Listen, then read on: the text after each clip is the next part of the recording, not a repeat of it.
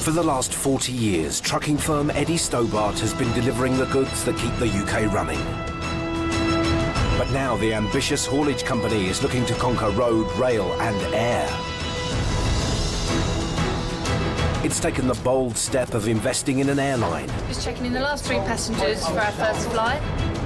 Developing an airport for London. It'll be amazing, trust me. But its bread and butter will always be trucking. Eddie Stobart stopped for a day, you'd end up with no stock on the shelves. Their 3,000 drivers are on the front line, pounding the tarmac 24/7. Fine lines make a big difference. Delivering the essentials no matter what the challenge. We've got a problem. Oh, they shut the bloody road because the white load again. Come on! Coming up, Stobart takes to the skies. The aircraft that's coming in is on approach, so we're just getting all to battle stations. But they could be grounded. All right, guys. It's not a shame.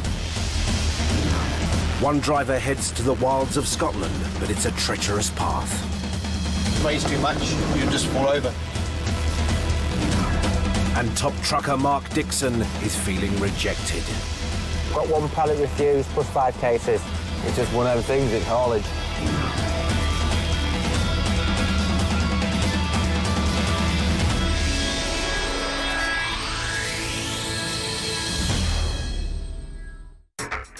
Stobart is always looking for new ways to compete in the deliveries market, and it's set its sights on a new target.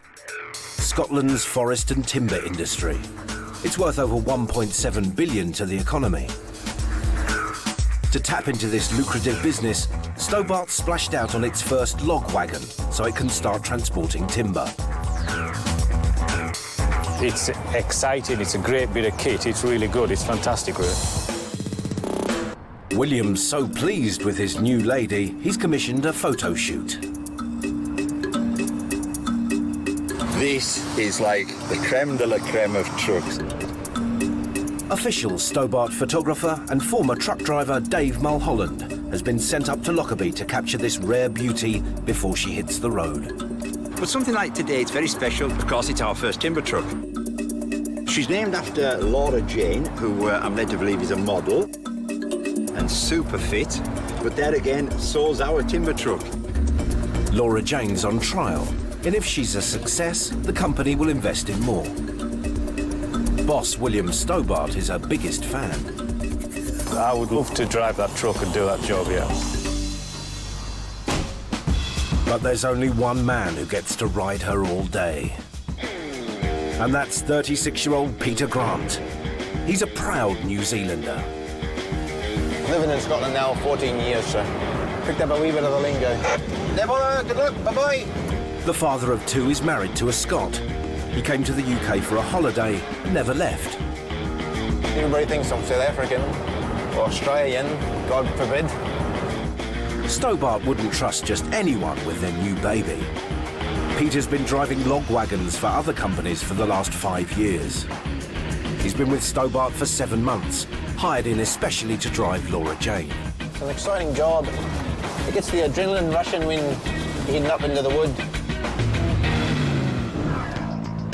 After a late shift yesterday, Peter slept in his truck at a sawmill near Lockerbie in southern Scotland.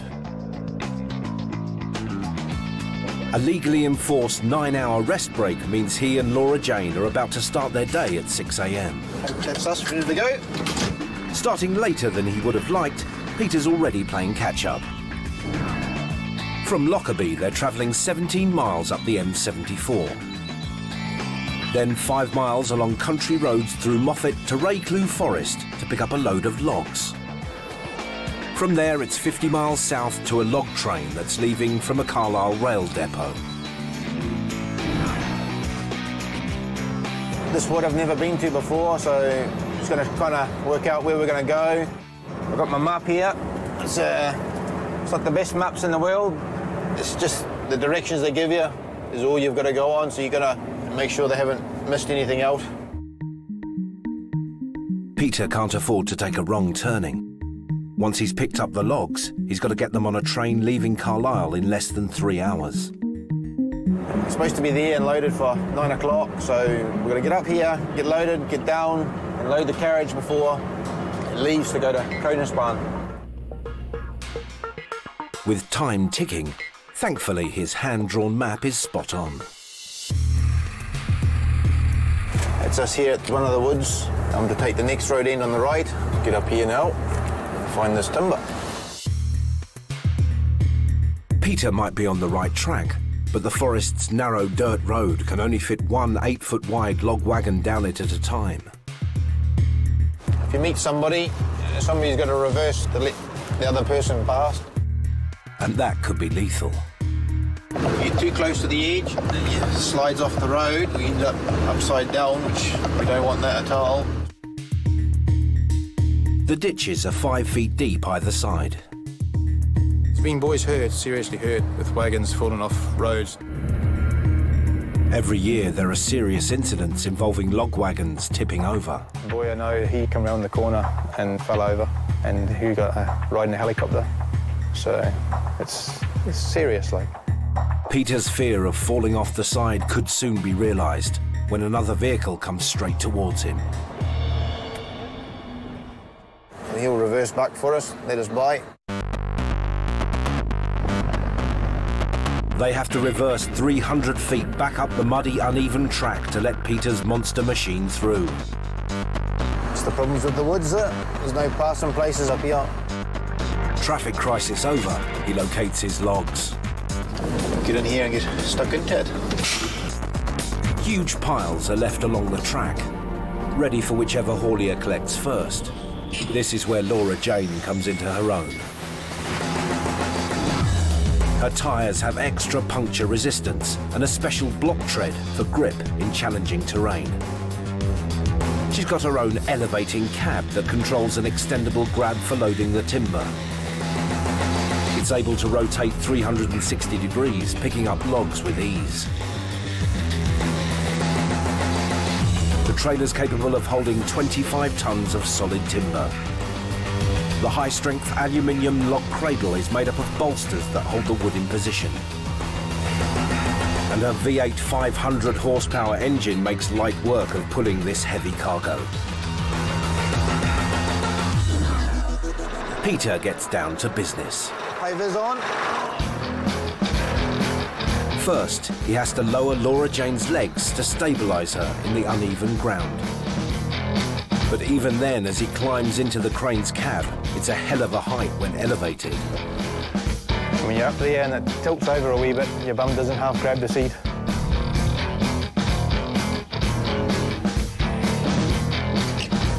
With a train to catch, Peter's got to crack on. He uses Laura Jane's crane like an extended arm. The crane's grab lifts over a ton of logs at a time. And Peter's perfected his technique to manipulate the timber into position. To speed things up, Laura Jane's bolsters conveniently slide back to move the first full load to the rear of the trailer. In just 15 minutes, Peter's almost done. He tosses an imperfect log back onto the pile, as the train won't accept any logs over 10 feet. I've just left it. Somebody else can take that one. He carefully straps down the timber. Make sure it doesn't come off on the road. If it flew off and hit somebody, it would be fatal. Let's get out of here. Laura Jane's stuffed to the brim with 25 tons of chip pine logs. And it's just a wee bit on the rough side, and bouncing about a bit. Now he's fully loaded. Peter's chances of tipping off the edge of the track are even greater than when he was empty. With it's being loaded now, it's a wee bit trickier now because holes in that in the road just make you start to sway, and if it sways too much, you just fall over. The uneven path isn't just narrow, it's also slippery, and Laura Jane's struggling to find traction. It's clarty, it's quite wet, it sticks to the wheels, starts spinning. The light's flashing on the dash to say that it's losing power. Peter needs to gain back control because if he doesn't, his wheels could slide off the track and he'll be over on his side. good at all. He's got to hold on for another 100 yards.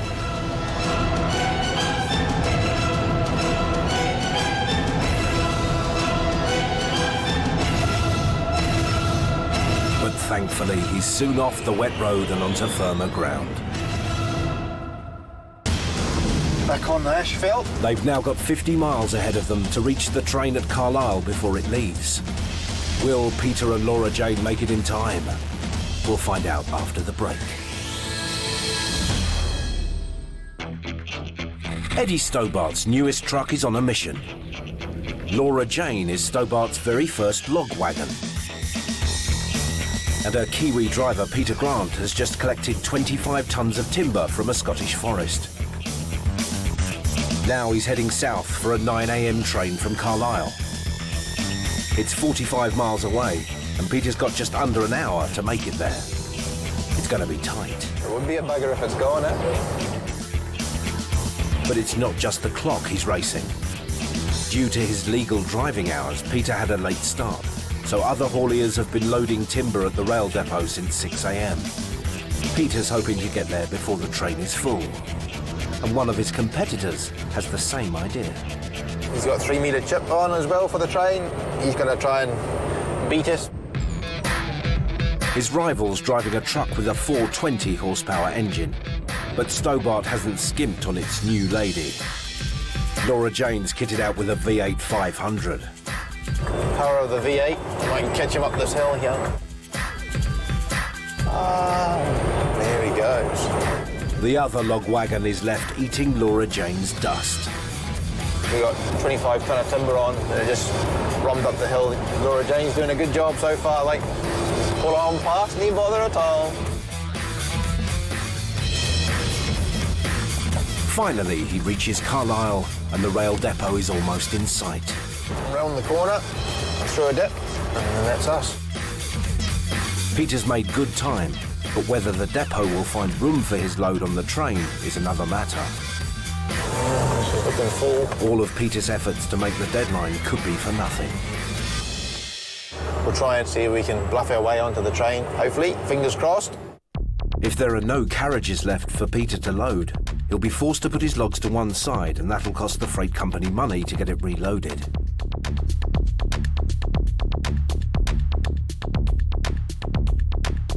Let us in here. We're just going to load one of the last carriages for the train will be ready to go. With the train waiting to leave, he gets straight to work. But Peter can't just slam the logs in. It's vital he gets them in perfect position. Like a game of Tetris, he has to fit the logs in neatly.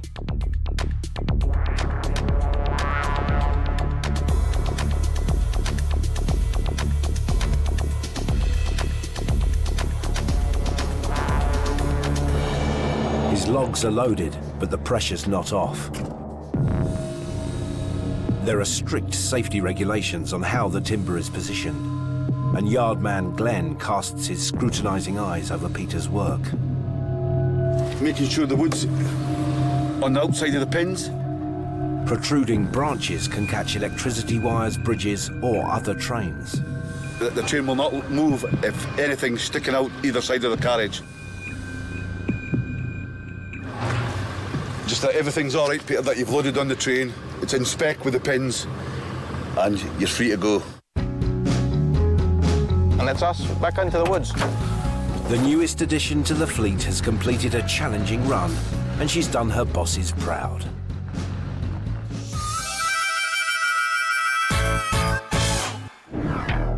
Delivering timber isn't where Stobart's bold ambitions end. It's now reaching for the sky and looking to transport passengers. We're moving into air. We just wanted to develop the airport. There'll be flights basically going all over the world. The plan started in 2008 when it bought Southend Airport in Essex for £21 million. Stobart has invested a further £30 million to expand the airport in time to accept large passenger planes for London's 2012 Olympics. Control tower's done, they're on building a new terminal, runway's getting extended at the moment. As well as a new terminal, They're even building their own railway station right next door. Southend Airport is a 40-minute train ride to Stratford Station, 36 miles away in East London, a stone's throw from the Olympic Stadium. Private planes already use the airfield, and in the summer, a charter airline is based here. And when you've got planes, you need fire trucks, which have to be able to reach a landing aircraft within 2 minutes. So Stobart employs a team of 23 firemen to be on call for any incident, any time at the airfield. That's an actual shower. Is it? Yeah. We're really the heart of the airport, really, to be honest with you. Fast, furious, and fun. It's like being a little kid again, I suppose, really, playing with a little bit of water. It is like a big family. Let's have a little, laugh and joke. Immature children. But obviously, there's a serious side of the job as well. And with up to 2,500 incidents a year at busy airports like Gatwick, the Southend fire crew has been training hard, ready to take on bigger planes. Good, mate, I want them drains covered up, and I want all this area bundled off, yeah? It's just to keep them on their toes, because I want to get them used to this sort of size aircraft, this sort of incident. Bigger planes means the lads are going to need a bigger truck. The new vehicle's coming today. The one that comes in will do a bit of training on it. Dave, anything to add? No? OK. Greenwich then. Greenwich then. Fully duty's full out. We've been waiting a long time for this to happen now, so, yeah, really looking forward to it. Can't wait to have a little play with it, so, yeah, it should be good. But they'll have to be patient, because their new fire truck is 340 miles away at Stobart's Carlisle Airport. And it's not designed for public roads, so it's going to have to go on the back of a low loader.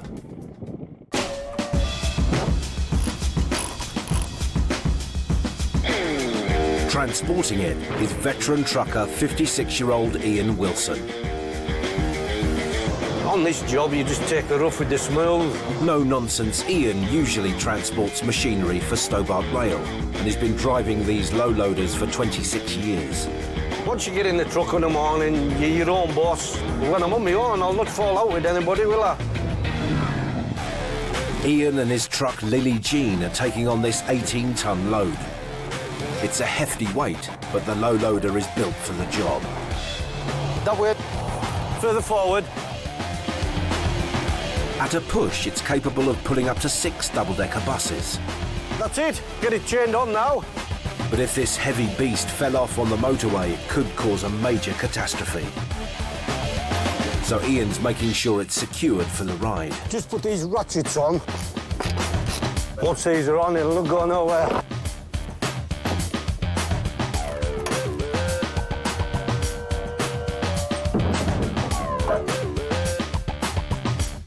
And that's us loaded now with that big monster fire engine. Once loaded, they're ready to head south.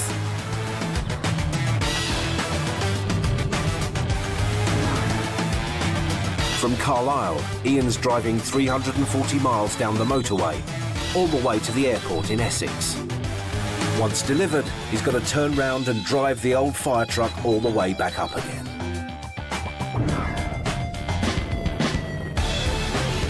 Certainly different, that thing on the back.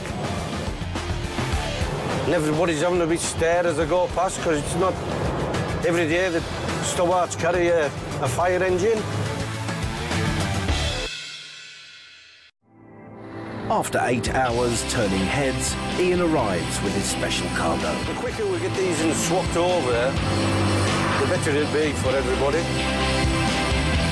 And fireman Steve can't wait to get his hands on her. Here's a new fire engine, looking lovely as ever, nice and shiny. There's more to her than her gleaming red coat. This custom-made hottie is made by fire truck manufacturer Chubb. 3 firemen can fit in a cab that's fitted with all the mod cons. Her tank holds a whopping 2,200 gallons of water, enough to fill 120 bathtubs. She pumps out 1,000 gallons a minute and can reach her target from as far away as 50 feet. She's got her own retractable floodlights for nighttime incidents. And fully loaded, she weighs over 28 tons. Brand new, this flashy babe cost over £500,000. And as Ian untethers the beast, the firemen are just itching to have a play.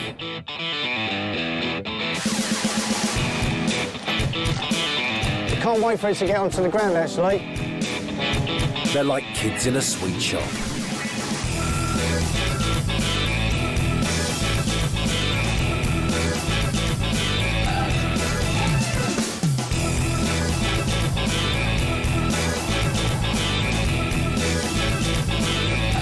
I think the lads are fair happy with it, with the new machine. Fantastic, lovely and clean, yes, nice machine. Will Carlisle Airport miss this one? I think they will. There's some tears when I brought it away. To soften the blow, the firemen at Carlisle Airport are going to receive one of Southend's old fire trucks. But as Ian loads it up, he notices a problem.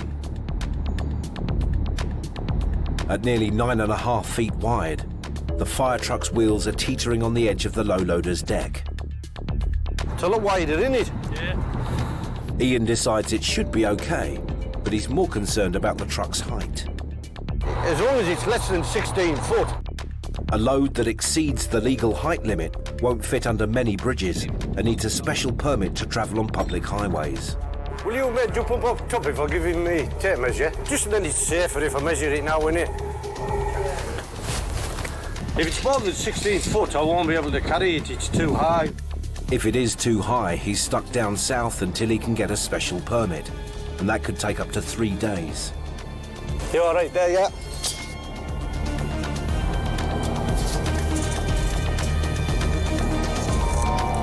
$15.2, so we're all right. Yeah, I was a little bit concerned about the height, but we've got it measured now and it's okay.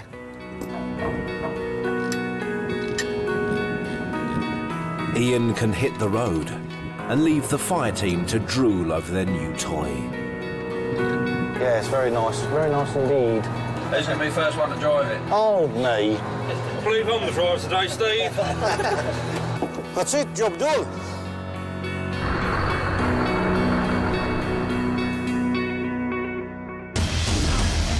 Coming up, top trucker Mark Dixon is feeling homesick. It's not nice not being your own truck. I miss it. It's just not the same. And can Eddie Stobart conquer the skies? Just checking in the last 3 passengers for our first flight.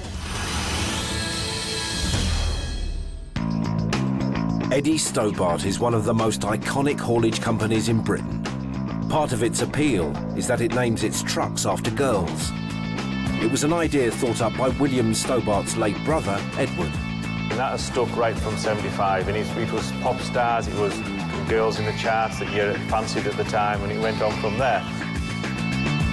Now, any girl can have their name on one of the famous lorries, but with a 3-year waiting list, that means having a bit of patience.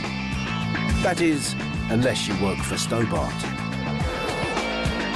I bet I'm the only Stobart driver that's got 2 trucks with Stobart's name on it. I'm well proud of that. I am absolutely well proud. Former carpet fitter Mark Dixon is one of Stobart's top truckers. That's all I know now. I mean, I could probably fit the odd carpet. I don't know if it'd be straight, it might be wavy. He's been driving for Stobart for 10 years. Now he's got the most bling truck in the fleet, and it's named after his daughter, Phoebe Grace. It carries my daughter's name on it at the end of the day, so I don't like looking crap. Clean truck means a good day.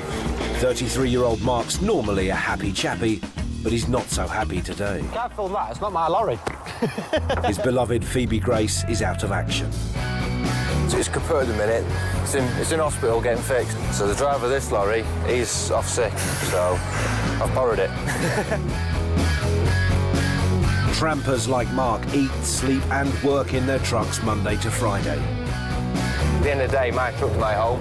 It's not nice not being your own truck. I miss it. It's just not the same. Mark's having to do without all his home comforts.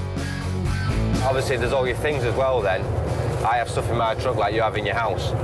And to move all that into another lorry, it takes forever. So you then go to the bare minimal. You just take what you need to take. And you pack one at a time, open your cupboard, and you forgot something. So hopefully they'll fix it this week and I'll get it back. He's just arrived at a factory in Somerset and is being loaded up at one of the biggest fruit drink manufacturers in the UK. Gerber Juice imports over 80,000 tonnes of purees, pulps and concentrates from around the globe to produce over 2 million gallons of drinks a week. Basically got a lot of juice today, bit of a juicy day. On board Mark's trailer is 26 pallets of orange juice destined for a London wholesaler. Okay. He's nearly at the maximum load he can carry, but that doesn't bother him. I like heavy loads, mate. I like my truck to work, and when you're pulling stuff like this, your truck works. Hence the fact mine's in the garage now. Mine works a bit too hard. From Bridgewater, Mark's travelling 150 miles to Hemel Hempstead for his first delivery to a drinks wholesaler. To avoid all the traffic on the M4 and all that, I'm taking a scenic route across the 303. Just makes it more interesting, a bit more fun, a few more hills, a bit of Stonehenge to see. Getting out and seeing the countryside is one of the perks of being a truck driver. Bit of a misty day today. Just went past Stonehenge and I blinked and missed it. After a hassle-free journey, Mark and Olivia Grace arrive at their delivery point on time. That's the gate, we're here. He backs onto the loading bay.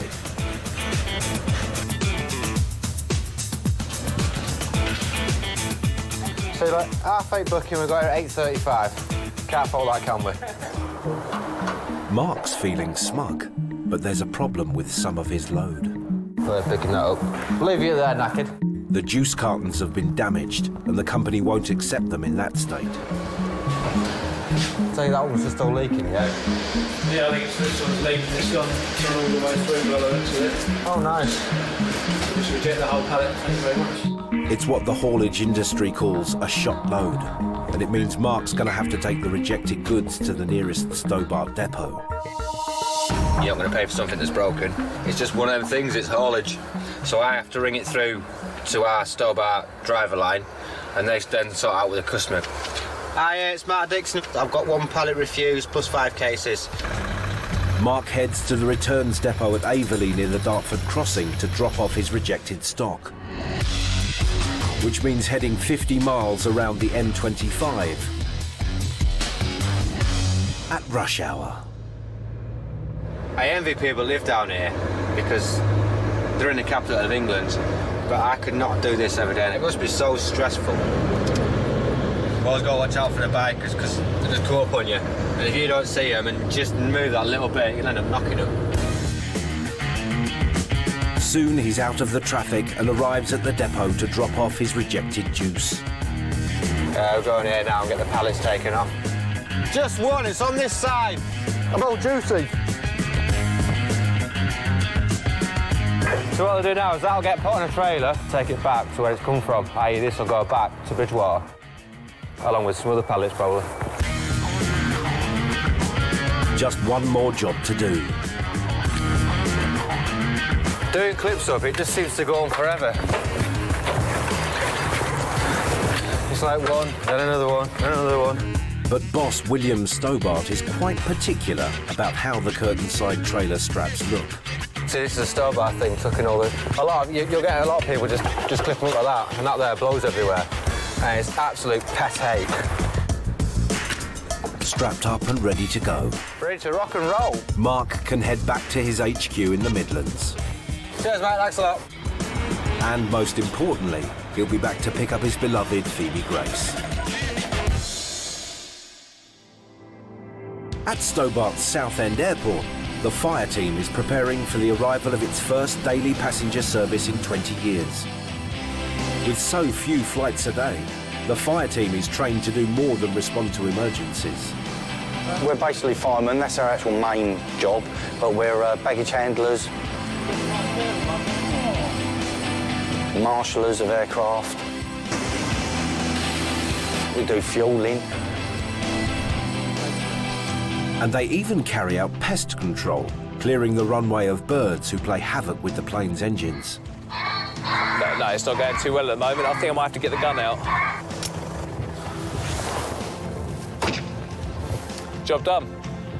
The multi-talented fire team multitask to keep the airport running. It's just like Mr. Ben, actually. When I was little, we used to walk through a wardrobe, come out, and we come out in a different uniform. And with Stobart's first passenger plane from Waterford Island just minutes from landing, their various skills are going to be put to the test. Looking forward to it today, actually. Everyone's a little bit sort of jumpy, but yeah, be good, be good. It's supposed to be in at 5 to, I believe. 5 to 9. Oh, 5 past. 5 past 9. Get it right. Well, if I'd known it's 5 past 9, I would have turned up an extra 10 minutes late. Stobart has even bought a stake in Ireland's Air Arran, so there's a lot riding on today being a success. Everybody's waiting in anticipation, really, because this is the first passenger flight into Southend. The company reckons if it can handle pallets, it can handle passengers. It's all about transportation, moving goods from A to B. And if you can move passengers from A to B, it's the same thing. It's a big milestone for Stobart, so they want to make it a memorable occasion for their first ever passengers. We're excited about this being the future, really. It's going to really put Southend on the map. The public face of Stobart Air is the ground crew. You look good for the morning. Oh, well. Fireman Chris Hill's girlfriend, Amy, is one of Stobart Air's 17 check-in staff. Right now we're just going through the check-in system, just checking it works, because it's the first time we've gone on the live system. Just getting, making sure the printers are working. 21-year-old Amy Such has been working at the airport for 5 years. I woke up with major butterflies. I was a bit nervous that nothing would work, but you come in and everything's working, so that's really good. If it all goes smoothly with Air Arran, other airlines might follow suit, and more airlines means more income. Hello. Hello there. Morning. The first passengers arrive at check-in, and they're familiar faces to Amy. Do you need another one? It's her mum and dad. You're a bit early. I thought everyone was going to be here, but it's very quiet. So you get first pick of the seats. They're off on the return flight to Waterford. Amy's first check-in goes off without a hitch.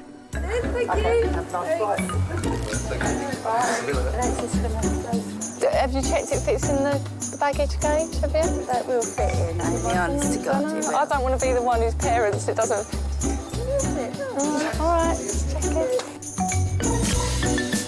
My first passengers were my parents. I made them get up really early and come in, maybe a little bit too early, but they got the best seats on the plane, so that's good. The rest of the passengers are coming thick and fast. Very exciting. It's my first flight ever. Good morning, check-in.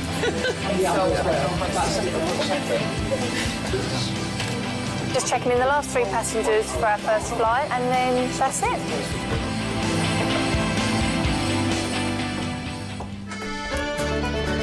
As it's the start of a new venture for Stobart, they've laid on the entertainment and a bit of a spread. But not everyone's able to enjoy the hospitality. We're just getting ready. The aircraft that's coming in is on approach, so we're just getting all to battle stations now. Southend's firemen take up their various positions around the airport. Amy's boyfriend Chris is on fire duty, so heads to the truck. Didn't know if you used to show up. The flight is only minutes away. And fireman Steve gets into position on the tarmac to marshal it in. Got my 2 bats, ear defenders, safety glasses and my gloves. As the plane approaches, Chris and the rest of the firemen head toward the runway and are poised and ready for action should there be an emergency.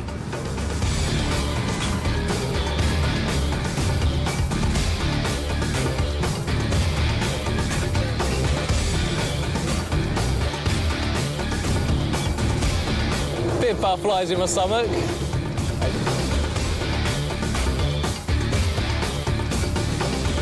Once it's safely on the ground, the firemen have got another important task. They're christening the aircraft in a traditional airport firemen ceremony with a water cannon salute. It's a custom airport fire departments the world over perform.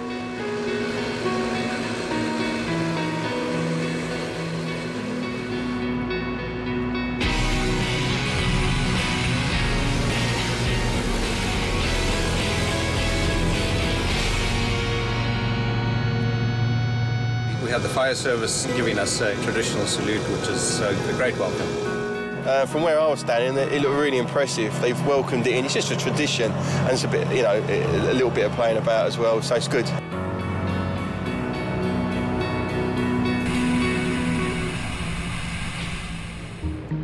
Fun over, it's back to work. And for Amy and the check-in crew, things aren't running so smoothly. Did we get that printer working? Do you know? No, it wasn't the case. So what are we going to do for the appointed person?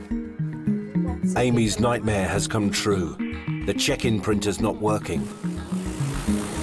So she can't give the aircrew details on the passengers and the weight of their baggage. The appointed person, don't they need the load things that print out from there to give to the flight crew? The load sheets are needed to calculate how much fuel to put in the plane. They're stored on the ground crew's hard drive, so without the printout, the aircrew can't proceed. Right, so what can we do about the... I need to think about this for a minute. The load sheets that need to be given to the crew are not going to be printing, so we need to think of a manual way we can do it. Over on the runway, her boyfriend Chris has swapped his fireman's uniform for a baggage handler's. So as soon as we've done one job, we're straight on to the next. He's poised and ready to put the bags in the hold. You come in. But until Amy can give the crew the information they need, everything's on standby.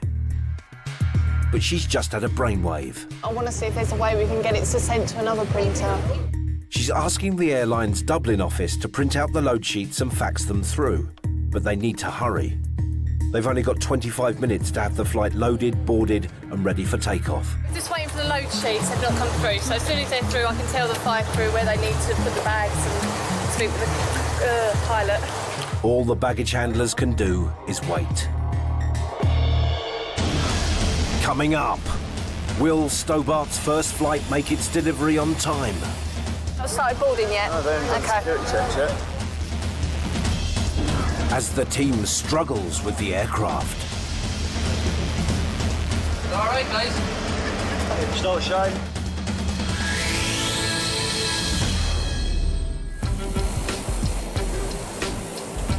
Stobart's Southend Airport is waiting for its first daily passenger flight to take off. It was all going so well, but the plane's departure has been thwarted by a broken printer. The printer isn't working, but I want to see if there's a way we can get it to send to another printer. The aircrew is waiting for a printout giving details about the passengers and their luggage. With the clock ticking, fireman come baggage handler Chris wants to find out from his girlfriend Amy what's causing the delay. Sorry, I can't load it yet because I don't know the amount of bags. Don't know the amount of bags? No. Oh. As soon as I get them, I can load. The passengers are still in the departure lounge enjoying the free refreshments, but Amy needs to get them boarded if the flight's to take off in time. Where's Claire? The pressure's on the airport crew. Stobart has invested in this airline, so there's a lot at stake if they get it wrong. Amy gets the information to come through on their old fax machine and races to get it on the plane. It all happened so quick, and because the printer's not working, we had to go get a fax, so it's just a bit rushed, but it's okay. Under Amy's supervision, the fireman/baggage crew get the plane loaded. They're just observing, so I can sign it off, just got to make sure it's all secured, then in the hold and the right number of bags are on. It also gives Amy a chance to give her verdict on Chris's performance. He did a very good job, I'm very proud. I taught him. The fueling's all done now, all the bags and that are on, so yeah, it's all going well. That is the last one. But there's one thing missing, the passengers. Have they not started boarding yet? No, they're not. Okay. Right, okay. But soon they get the green light. Good morning, ladies and gentlemen. This is a pre-boarding announcement for the Air Arran flight. And the Stobart Air check-in crew finally board their first passengers. Bye-bye. Bye-bye. The pilot gets ready to take to the skies. Well, I think it's done really well. And the fire crew secures the hold for takeoff. No, it's not a bad little flight. I hope they're all like this. Nice. But they've spoken too soon. They can't close the door. It's an unfamiliar aircraft for these firemen. All right, guys. Start shine. It's an unfamiliar aircraft for these firemen. Once again, takeoff time is in danger of slipping behind schedule. There you go, I think that clicked in. Chris and the lads are still desperately struggling with the latch. The 25-minute turnaround is fast running out. But finally, they get the knack. That's the one. Just in time. A little problem with that door. There's a little latch we didn't know about. Backside of everything done, so I can now go and warm up.